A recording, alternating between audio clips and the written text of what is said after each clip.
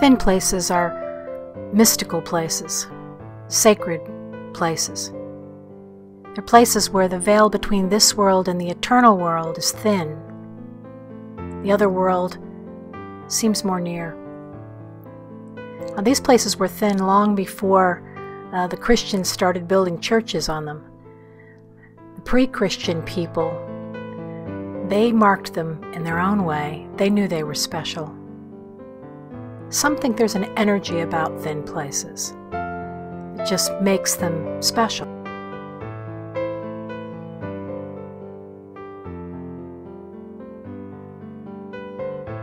Creativity really thrives in these places. Many artists will admit that in certain places in Ireland, especially, their own creative juices flow. Creativity thrives.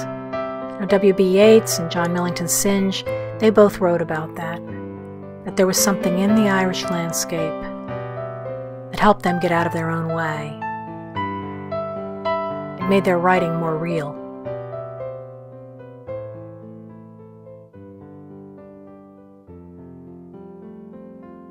I don't necessarily believe that God is more real in thin places or more present.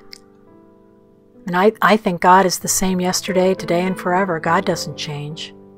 It's we that change in these places. Thin places enable us to feel more deeply, to see things in a very real way. In a sense, we hear better. We connect better.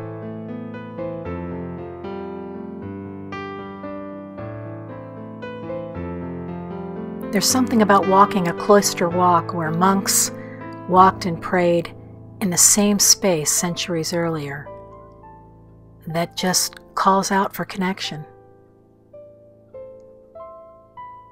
Every time I go to Ireland, I come back with two things. One is I've learned something. Usually, I've learned how to cope with a worry or make a decision. Something spiritual, something internal I will have resolved each time I go. And the other thing is I always come home with a yearning to go back.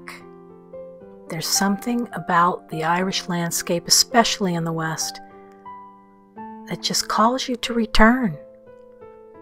There's some kind of magnetic pull. I don't really understand it, but I keep going back.